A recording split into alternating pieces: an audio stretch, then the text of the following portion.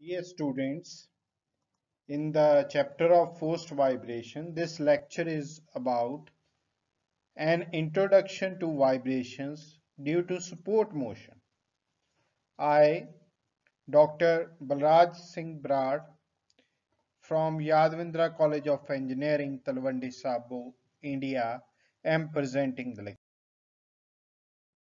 In the design problems where the support is moving or the problems of support motion, we divide the problems into two types. First is where we note the absolute motion of the suspended mass or the vibrations, absolute vibrations of the mass with the reference to a common datum. In the second problem, we measure the relative motion of mass with respect to the support or the base and or relative vibrations of the mass. In the problem of absolute motion, in this figure it is explained that let a mass m is supported by a base and through a spring having stiffness K and a dashboard pot having damping coefficient C.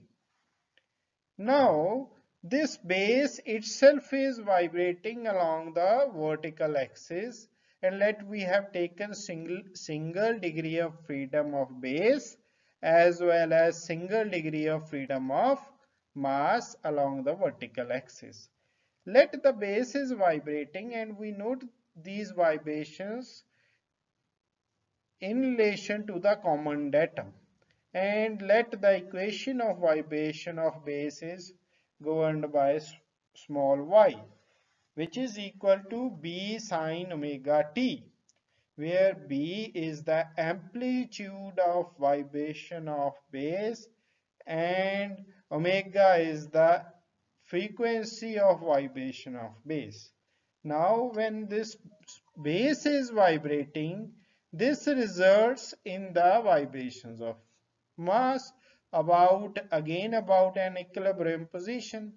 When suppose at time t the position of base is y, the position of mass will be at x, governed by this arrow, and x will be of the type x is equal to a sine of omega t minus this phase difference of phi minus alpha. We will be deriving this equation in the next lecture. Here, for understanding the difference, the equation has been written. Now, where in this relation of absolute motion of mass, A is the amplitude of vibration of mass m.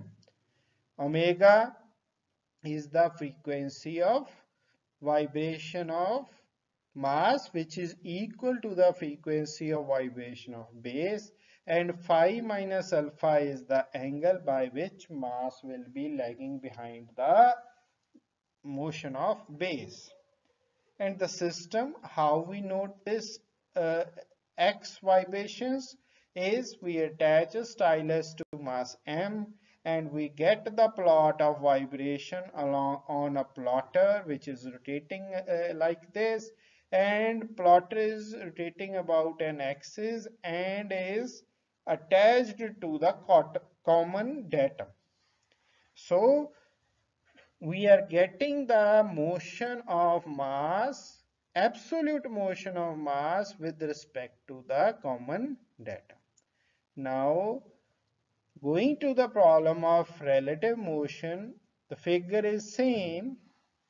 Again, the base is vibrating about equilibrium position with the same equation y is equal to b sine omega t.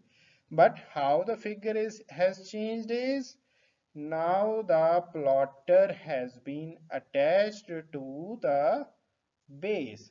So this plot which we are getting is the motion of mass m with respect to base or with respect to support or relative to support, and this relative motion is at a time t when base is at position y, the mass will be at position small z, and the equation of small z will be small z is equal to capital Z sine omega t minus alpha. So capital Z will be the amplitude of vibration of mass, which will be different from absolute motion. And of course, frequency is equal to the base frequency of vibration omega, and it will be lagging by certain phase difference, which is alpha. So this is the schematic of the two types of motions, how we note these. In the first case, we note x vibrations of mass, which are absolute vibrations. In the second case, we note z, equation of z, which is the relative motion of mass with respect to base. Now, equation of absolute vibration due to sport motion. Again, the same figure we have taken. Now base is vibrating with equation y is equal to b sine omega t. So here base is vibrating along with time t, and amplitude of vibrations is b, and because of these vibrations mass will vibrate, and those vibrations are noted with respect to common datum, means we are noting the motion of mass, absolute motion of mass. X is a sine omega t minus this phase difference of phi minus alpha. So this will be the vibration of mass. This may be a vibration of mass with amplitude A more than B or less than B. We can control this amplitude of vibration. And this motion of mass will be lagging behind the motion of base or sport by a phase difference of, this is the phase difference of phi minus alpha. Time period for both the base and the mass movement is same, t is equal to 2 pi by omega, because omega angular frequency of vibration of both the systems is the same. Beforehand, I am telling you the relation between A and B. B is the base amplitude, A is the amplitude of mass, absolute amplitude of the mass, and this ratio is termed as displacement transmissibility. Suppose how much base was vibrating, displacement in base, then Ax is giving, or amplitude A is giving the displacement, maximum displacement of mass, and we will be deriving this equation in the next lecture. So A by B is in the numerator square root of 1 plus 2 zeta omega by omega n, this term's whole square, where omega by omega n is the frequency ratio, omega n is the natural frequency of spring mass system, zeta is the damping ratio. And in the denominator, we have a square root 1 minus omega by omega n square, and this whole term's square, plus 2 zeta omega by omega n, this whole term's square.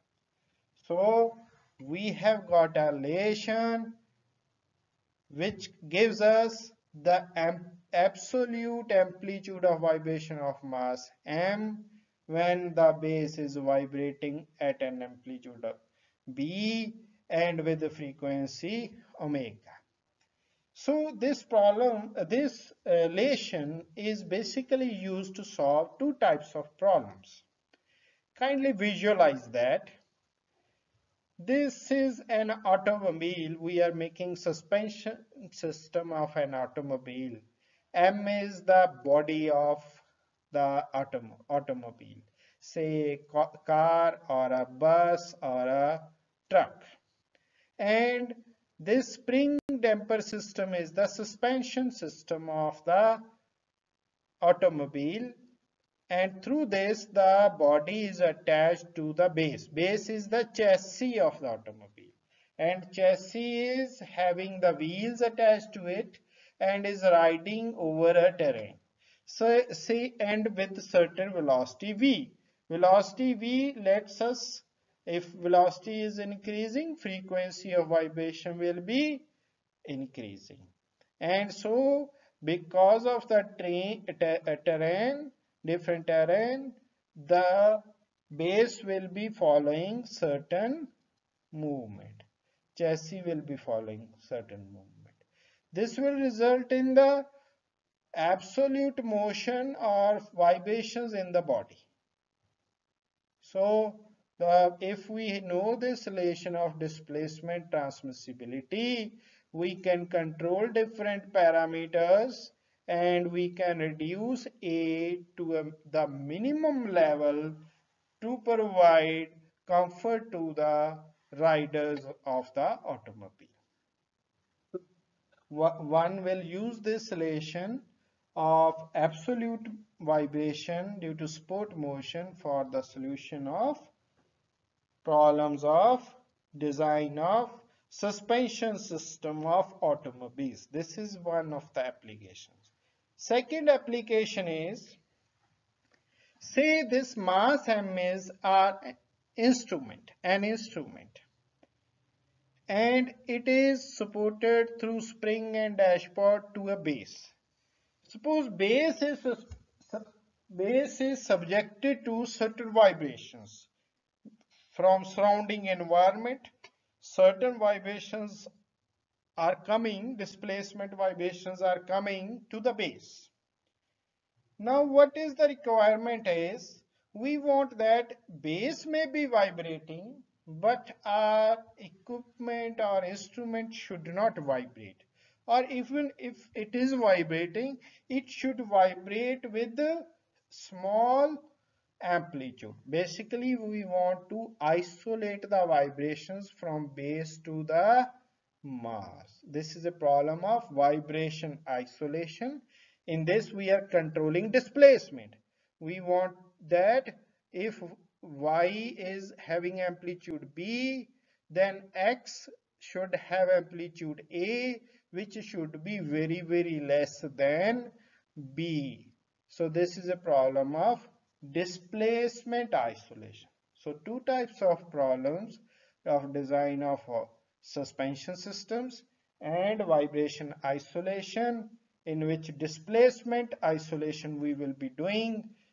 We will be solving those problems using the relation of displacement transmissibility and this concept. Now coming to the second type of support motion, relative vibration due to support motion, we are discussing the equation. As I have told is, the base is vibrating with equation y is b sine omega t, b is the amplitude. Now mass is vibrating, but on the plotter we are getting the movement of mass with respect to base. So the movement is denoted by small z. Small z is the relative movement of mass with respect to base. When at a time t, the base is at y, the mass will be at small z. Small z is equation is of the type capital Z sine omega t minus alpha. This we will be deriving in the coming lectures. And so plot of vibration, relative vibration of mass with respect to base will be like this. Now amplitude will be z and frequency will be same, time period for both will be same, and it will be lagging behind the base motion. Mass motion, relative mass motion will be lagging behind the base motion by a phase difference alpha. And the equation which gives us the ratio between relative amplitude of vibration of mass to the amplitude of vibration of base, as Z by B is equal to, in the numerator we have omega by omega n square. Omega by omega n is frequency ratio, and in the denominator we have square root of 1 minus omega by omega n square, this whole terms square, plus 2 zeta omega by omega n whole square. Zeta is the damping ratio. Now, this problem is used, or this equation is used in the designing of instruments. Suppose this base is resting on certain machine and machine surface is vibrating. So as base is attached to the machine surface, base will be vibrating with equation y is b sine omega t. B amplitude and omega is the frequency of vibration. Now we will get this plot and we will note its frequency of vibration. So this will be omega, which is the frequency of vibration of base, or the frequency of vibration of the machine itself. So we are measuring frequency by simply measuring this. Another is, we can note the amplitude, relative amplitude Z. And from this relation of Z by B, once Z experimentally from the plotter we have noted, we know the frequency ratio, we know the damping ratio, B we can come to know. So by measuring, getting the plot, noting Z, noting omega, putting in these relations, we can come to know about the amplitude of vibration of the machine surface or machine itself. So, in the designing of vibration measuring instruments, we will be making use of relative vibration due to support motion, or Z by P relation, which of its derivation we will be doing in the coming lectures. Now summing up the two equations, usage of two equations of support motion. Support motion, one equation we will get for absolute motion, another we will get for relative motion. Absolute motion is A by B, displacement transmissibility. A is the amplitude of absolute motion of mass to the amplitude of base. We have the relation Z by B. Z is the relative motion of mass with respect to base, and Z is the amplitude of this relative motion to the base motion.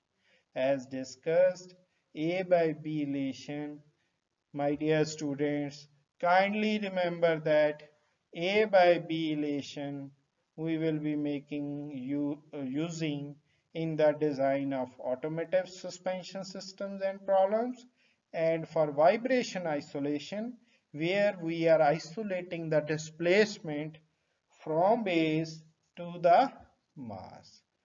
And relation of Z by B we will be using in vibration measuring instruments. These are further of two types, vibrometers or accelerometer, which we will be studying in the coming lecture. With this, the introduction to the problems of, or in the design of suspension systems, vibration isolation, displacement isolation, and vibration measuring systems due to the support motion is complete. Thanks, my dear students.